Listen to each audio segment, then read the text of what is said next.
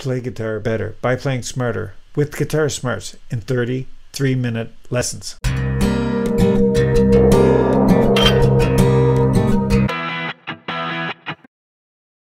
Here's one of 30 different things that I wish all guitar players knew. So let's get started.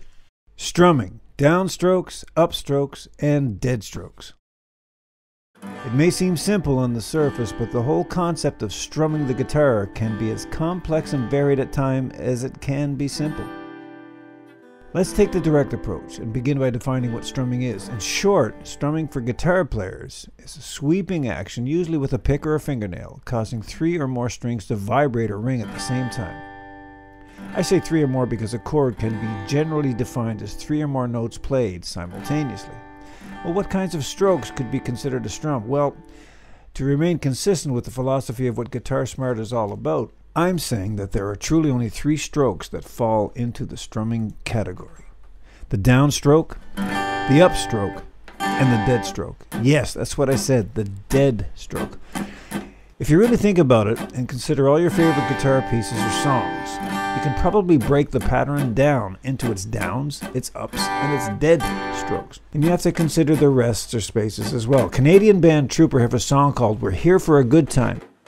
The intro is 1 chord for 8 bars, an A major chord, usually a bar chord in the 5th fret, which, if played down and up the entire time, would become quite boring. But the way the guitar player strums that A chord makes the song instantly recognizable anywhere in the world.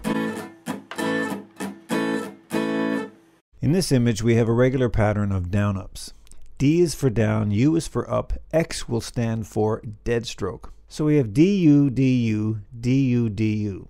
Now if X stands for dead stroke, and we apply that to this pattern, DX, DX, XU, XX, and then slowly speed it up using an A major chord, we'll notice that this pattern is more famous for its dead strokes than it is for the actual A major chords that are being played. There are 5 dead strokes and only 3 A major chords in the entire pattern.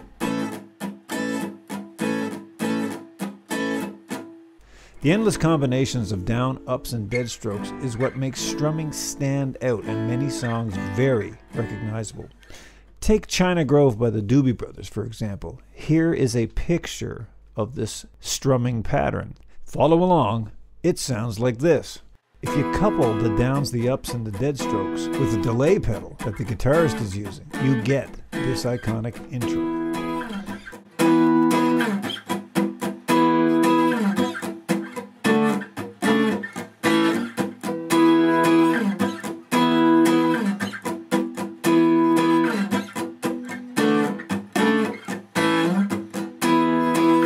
Smart guitar players will listen hard to the anatomy, the flesh and bones of strumming in their favorite tunes, and spend time breaking down the patterns. You'll find, and I mean every time, that the pattern is built with the downs, the ups, and dead strokes, and the creative use of rests and space. Here are some patterns to try on your own. Good luck!